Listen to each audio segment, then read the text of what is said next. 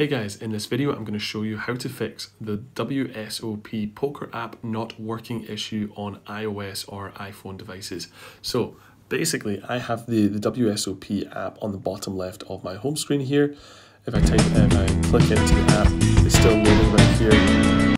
Let's just say that the app wasn't working. What you could do is, since it's now currently open and running on this device but it's not working, you can press and hold and swipe up from the bottom of your screen, and that will show you all of the different apps that are currently open on your device. And then from there you can hold and swipe up on the particular app, and that will actually close the app so that you can go back in and reboot it and essentially hope that that fixes the problem. Next up, what you need to do is check that you have a good internet connection, and we can do that by going to the settings. I have mine at the top of my home screen, and then make sure you've got a good internet connection by going to Wi-Fi.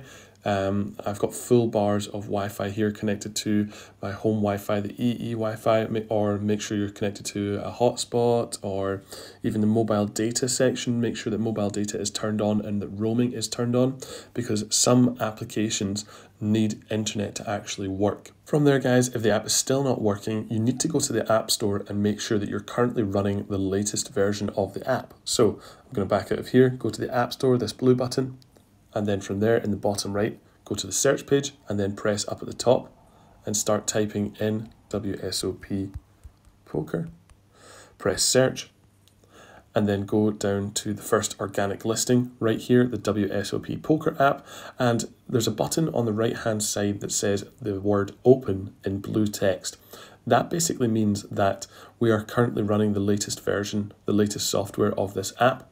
But if your button just says the word update instead, that means that you're not running the latest version and you have to press the update button. It will then download the latest update, reinstall the app so that you can start using and hopefully fix all of the glitches and bugs from not running the latest version of the application.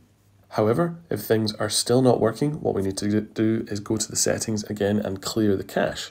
So you go down to General, scroll down to iPhone storage, and then scroll down and find the WSOP Poker app. It's quite near the top for me. So press into WSOP, and then there's a button with blue text that says offload app. Press that, and then you have to confirm by pressing offload app at the bottom, and that will clear all of the cache from the application. Then you want to press reinstall app, and that will re-download the app on this device. And so there we go, the app has re-downloaded on this device. But if things are still not working, what you can do is completely delete the app and start again. So you can do that pretty easily from within this page right here. There's the delete app button in red text. Press that, confirm by pressing delete app at the bottom. That will completely remove the WSOP app from your device.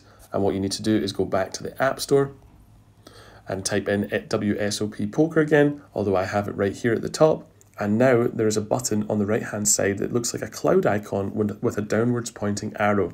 That just means that we've downloaded this app on our App Store device or App Store account in the past. So you want to press that, and then that will start downloading the app again onto the device.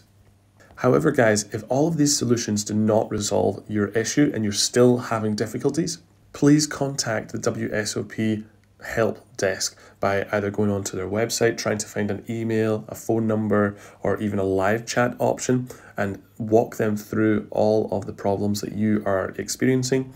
And if that completely fails and you're still having difficulties, please comment down below on this video with exactly what you're running into, your difficulties, and I will get back in contact with you and try and help you resolve the issue myself. So anyway, guys, this has been another video for the My Tech Mastery YouTube channel. If it's been helpful, please like and subscribe. And if you do have any questions, leave them down in the comments below. Thank you.